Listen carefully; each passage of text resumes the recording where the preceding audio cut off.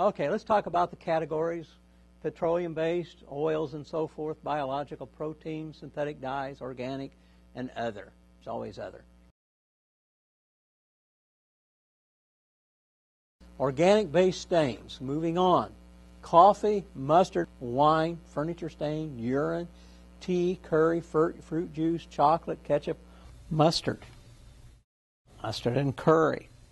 This is French's classic yellow mustard. I see here what it says. It says it contains distilled vinegar, which is just acetic acid, water, number 1 grade mustard seed, salt, less than 2% turmeric, paprika, spice, natural flavor, and garlic powder. How do we get rid of this? This is one of the worst stains there is. So how are we going to get rid of that? Well, let's see what Pro's Choice says to do. In their stain removal guide, let's take a look and see what they have to say. I know, but I want to look this up for you. They say mustard stains are one of the most difficult stains you'll encounter. But if you have the DCI Light, what I like to call the Energizer Light, you'll achieve miraculous results.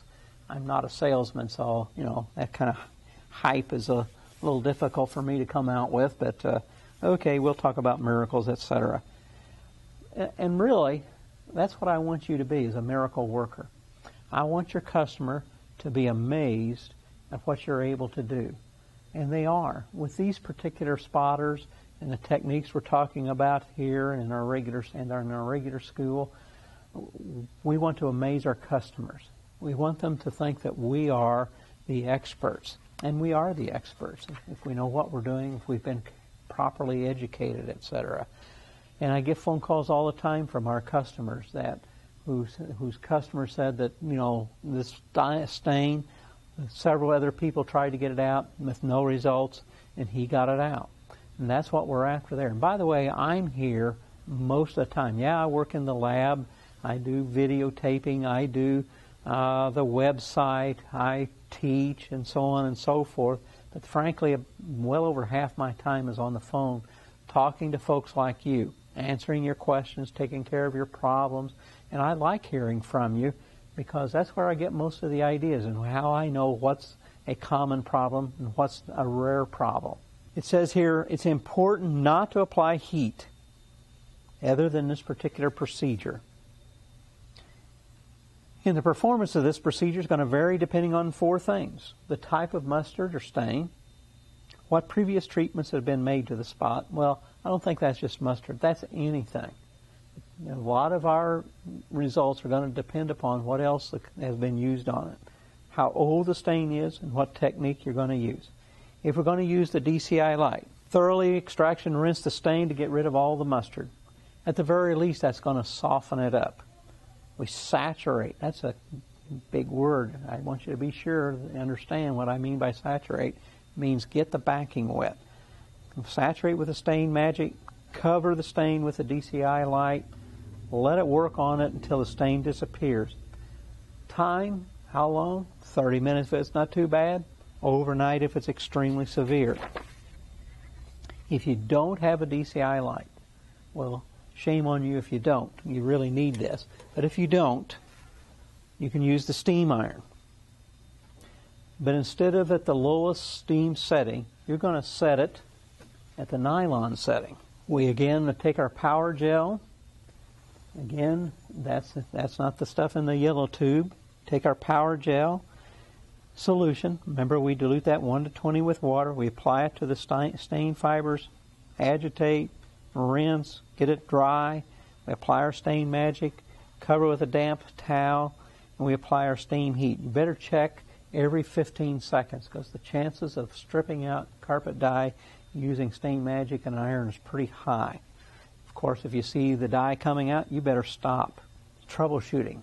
If it all didn't come out or there's just a yellow cast left, you may not have gotten all the mustard out.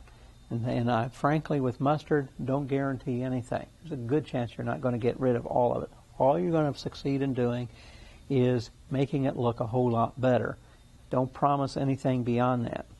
You may have to go to the point where you've removed some of the carpet dye itself, and then you're going to have to do some spot dyeing if you're up to that.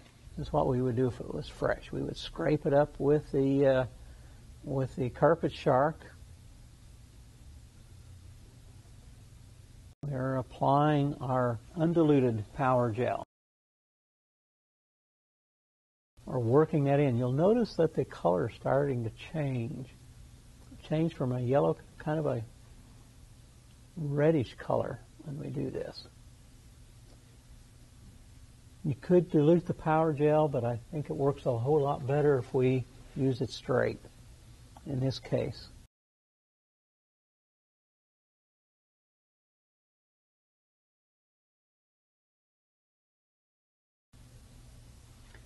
We'll extraction rinse it. That's going to remove the bulk of it. That's really loosened it up a lot. As you can see as we're doing this class, you'll see that we're probably removing about 80-90% of the mustard. Of course, this is fresh. Saturating it with the Stain Magic.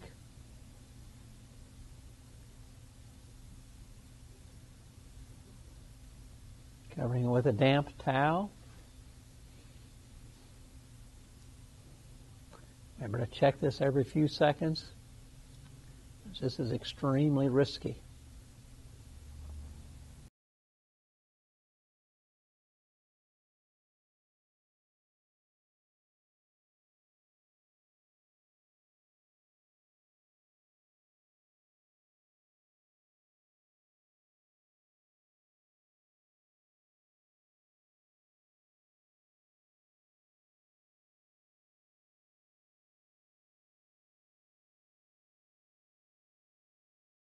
Now, as I'm rinsing this out, I can see there was some color loss.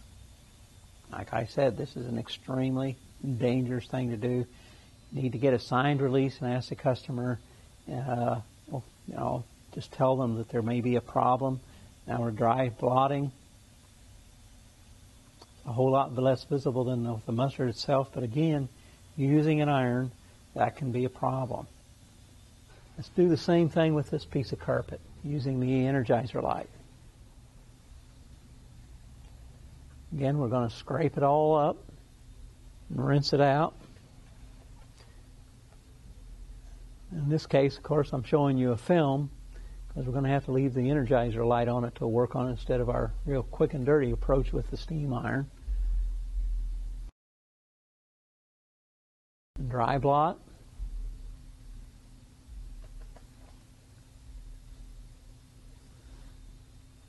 Of course, we'll saturate the whole area with our Stain Magic.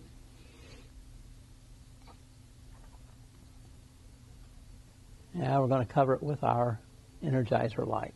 The Energizer Light comes with 3 light bulbs. The light bulb we're going to use for this is the Energizer light bulb, which has the same frequency as the light bulbs in your tanning booths, and adds energy to the Stain Magic to make it more effective without having to use an iron. So we'll just put this on there overnight. Tomorrow morning we'll stop by, pick up our Energizer Light, and we'll see that the stain is gone.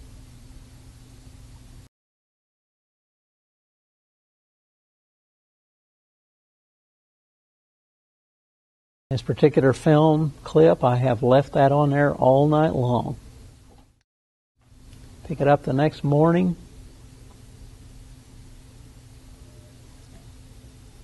Still a little bit damp. That's what you're seeing now, not a stain. As I do a close-up, you can tell.